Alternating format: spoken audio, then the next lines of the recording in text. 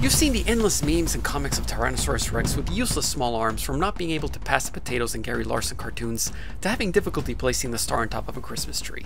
It's funny to think about for sure, but what is the scientific reason behind those small arms? And what possible use could they have had? That's what we will be exploring today. The following video takes an in-depth look into the anatomy and morphology of Tyrannosaurus Rex based on the currently available literature such as scientific articles, experiments, and paleontology books, in order to portray an informative picture to one of the most studied prehistoric creatures of all time. Probably the best way to start analyzing T-Rex's small arms is to look at them in terms of natural selection along with his family tree. Natural selection is a complex process. It boils down to traits that are successful are passed down to future generations, while traits that aren't are eventually eliminated. Let's take a look at the ancestors of the Tyrannosauridae, the family from which Tyrannosaurus came from. One of the ancestors of Tyrannosaurus, Eotyrannus, was found in Britain in 2001. The ancestor had similar bone structures to that of Tyrannosaurus, but was different in that it possessed longer forearms and a smaller skull. Now, if an ancestor of T-Rex, who had long forearms and a small skull, went through an evolutionary process to become a dinosaur with smaller forearms and a larger skull, there should be a logical reason for it. The long forearms must have not aided their ancestors' survival 120 million years ago, and gradually those born with smaller forearms were more successful in hunting, thus surviving and leading to their genes being passed on more frequently.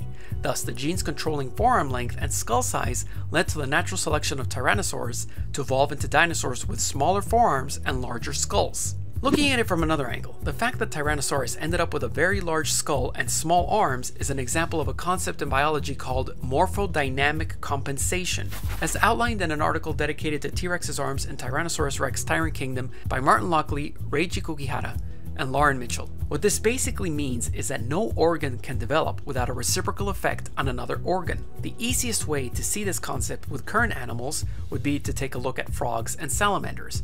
Salamanders have very small heads but long tails. Conversely, frogs have very large heads and no tails at all. Both excellent examples of this compensation principle. In this same article, the authors note that there are various stress fractures in T-Rex's forelimbs, indicating that the forearms were definitely used for something and weren't purely vestigial as some have suggested. As a matter of fact, thorough calculations were performed to see the amount of force that could be generated by those arms, and it was around 1,150 kilograms of force, or 11,270 newtons. Of this, the biceps generated about 40% of that force and was thus a major muscle. The force at that elbow joint was evaluated to be at 322.3 kilograms. For comparison, an average human male at the elbow joint has a force of about 128.25 kilograms. What those numbers indicated is that the forearm of Tyrannosaurus was capable of resisting large forces and moving at high acceleration, thus strengthening the hypothesis that the forearms were in fact used during predation. Due to their size, however, it's unlikely they were used for striking and were most likely used for gripping. Another possible use for the small forearms could have been for the simple act of just standing up. According to an in-depth study done by Kent A. Stevens, Peter Larson, Eric D. Wills, and Art Anderson, T-Rex could use his arms in the very same way that sprinters use their hands when shooting off the blocks in a race.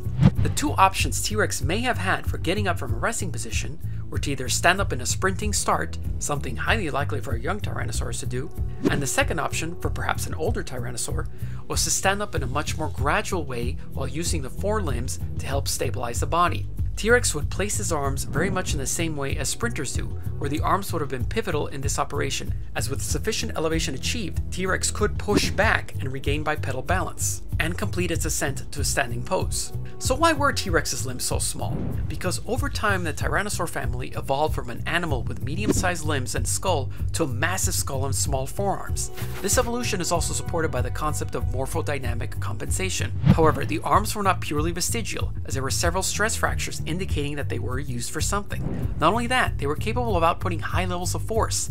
Now, whether the arms were used for gripping prey or standing up is debatable, but it's known that they were used for something. But at the end of the day, perhaps we should adopt Gregory S. Paul's view on the small arm situation he expressed in Predatory Dinosaurs of the World, and that the reduced size of T-Rex's forelimbs showed they were not important to their owner, and that therefore they should not be important to us. If you enjoyed this video, I highly recommend checking out the playlist of my other T-Rex videos, as you can see a video of him fighting Spinosaurus, how strong his jaws were, along with how smart he was too. I'd like to thank each one of my Patreon members, as their contribution helped in the making of this video. If you'd like to contribute and appear in the credits in the future, my Patreon page is Godzilla Rex, and it's in the description below.